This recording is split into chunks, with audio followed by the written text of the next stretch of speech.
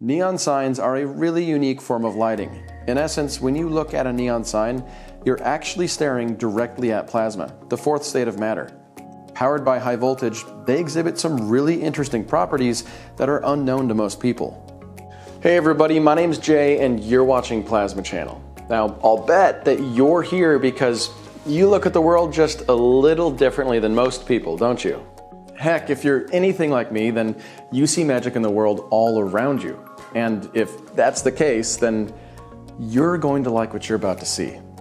After experimenting with the neon sign that I've had for a while, I noticed a phenomenon that, quite simply, I've never seen before. By manipulating the power, it's possible to control the plasma with your bare hands. You can drag it along and even suffocate it. This is plasma manipulation.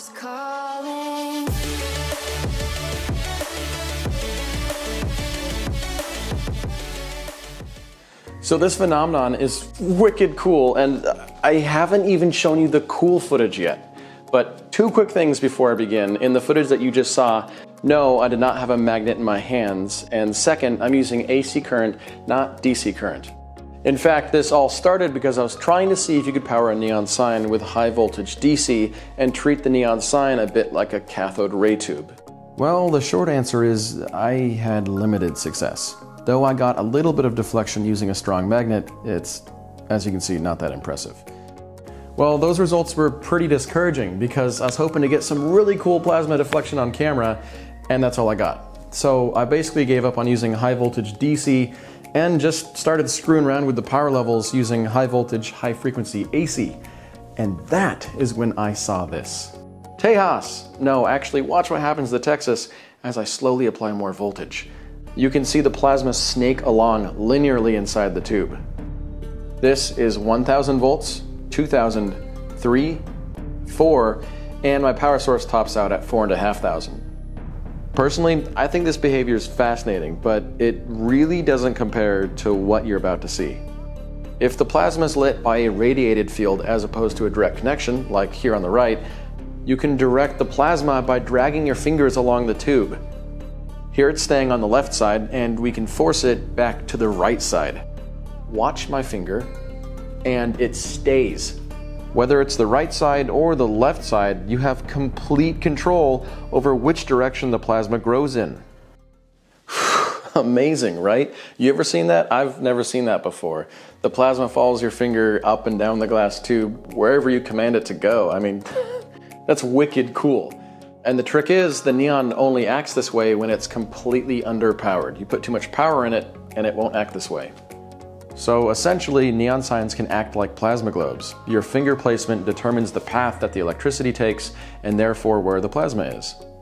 Now, after I documented the whole finger dragging phenomenon and captured the footage that you've already seen in this video, and scraped my brains off the wall, I did a little bit more experimenting with, this neon sign in particular. And I found that if you maintain a really low power level, neon signs have one more trick up their sleeve. Depending on how hard you squeeze the tube, you can control how far up and down the tube the plasma goes.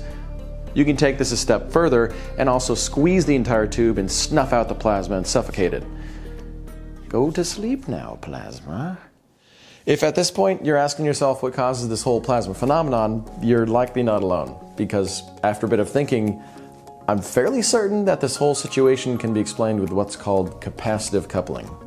Capacitive coupling is actually a really crucial concept to understand, and it allows for energy transfer between two conductors that are separated by an insulator.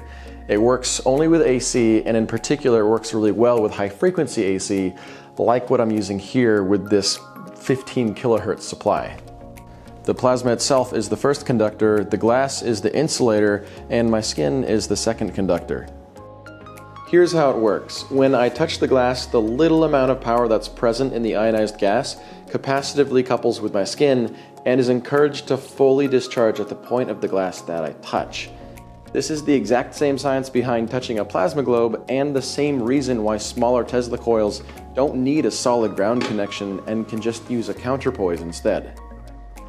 Ultimately, that's my best guess at the science behind this. And if you think you might have some additional information, might know what's going on, please feel free to leave a comment down below and let me know your thoughts.